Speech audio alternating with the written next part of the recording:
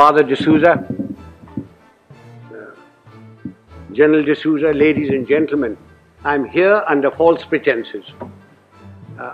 I must be the only one here who has never been into a college. General D'Souza has told you all about me.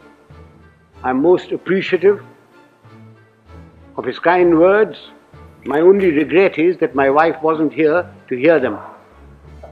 She would have treated me with greater respect. And when I say I'm uneducated, I really mean it. I must be the only member of my family who isn't a graduate. I managed to do my inter-science. I got a 3rd division, mushkil se. For a long time, I've been watching the scene in India very carefully.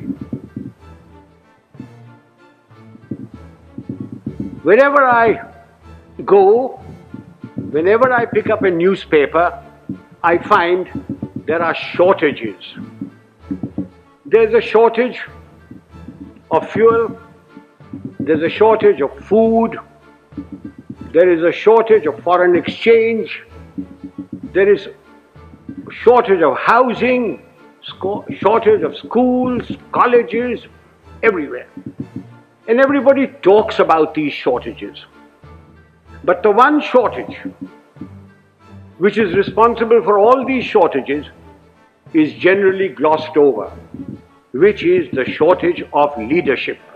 When I talk of shortage of leadership, I do not mean just political leadership.